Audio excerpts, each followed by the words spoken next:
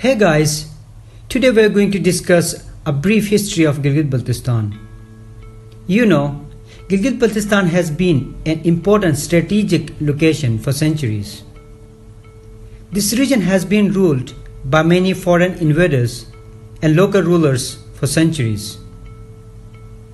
Gilgit-Baltistan has an area of 72,971 square kilometers, and according to the census 2017, the population of Gilgit-Baltistan is about 2 million only.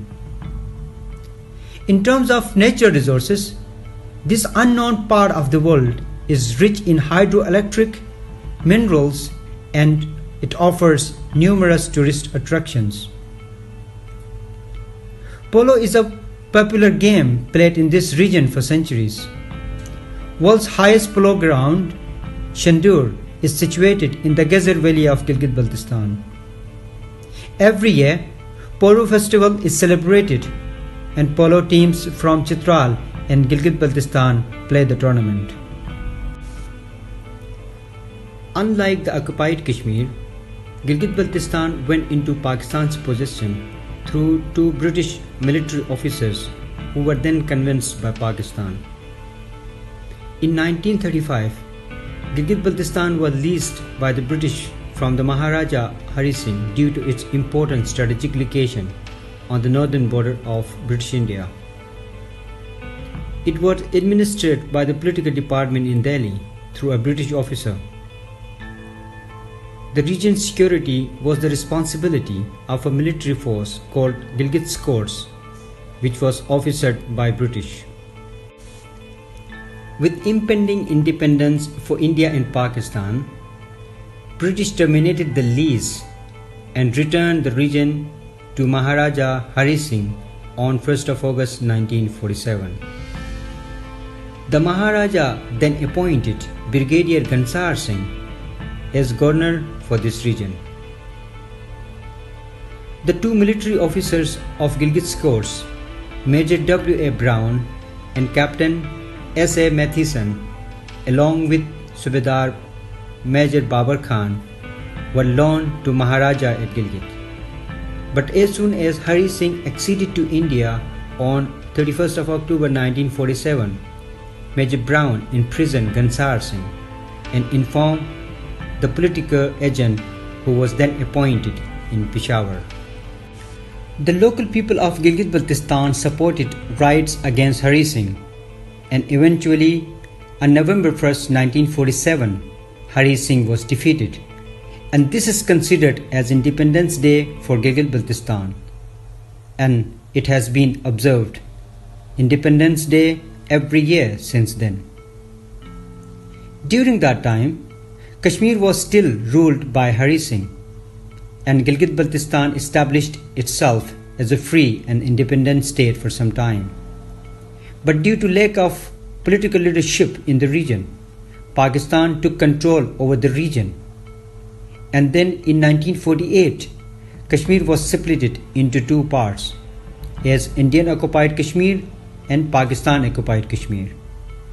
And this issue was then taken to the United Nations Security Council, and some Kashmiri political leaders conspired Gilgit-Baltistan as a part of Kashmir and intentionally made it disputed. And Pakistan never accepted Gilgit-Baltistan as its constitutional territory. Pakistan bypassed United Nations Security Council resolutions and signed an agreement with the leaders of Azad Kashmir instead of leaders of Gilgit-Baltistan. And the signatories gave consent to take administrative control of Gilgit-Baltistan. This infamous agreement is known as Karachi Agreement, which was signed on 20th of April 1949, and it was made public in 1990. Since then, Gilgit-Baltistan has been governed through orders and packages. Historically, after getting independence from Dogra Raj, Gilgit-Baltistan is not a part of Kashmir.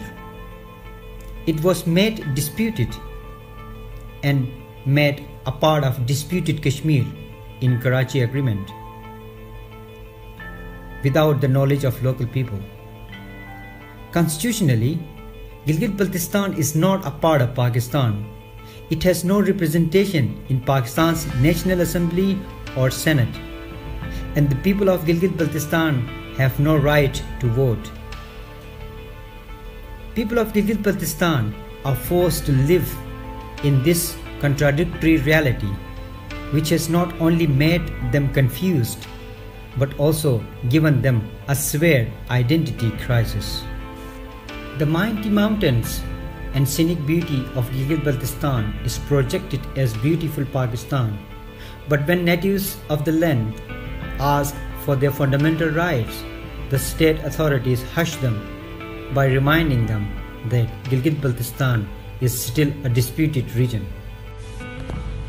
In 1950, Pakistan's federal government established a Ministry of Kashmir Affairs and Northern Areas and transferred the local affairs to the ministry. In 1967, 2 local political agents were appointed, one from each Gilgit and Baltistan.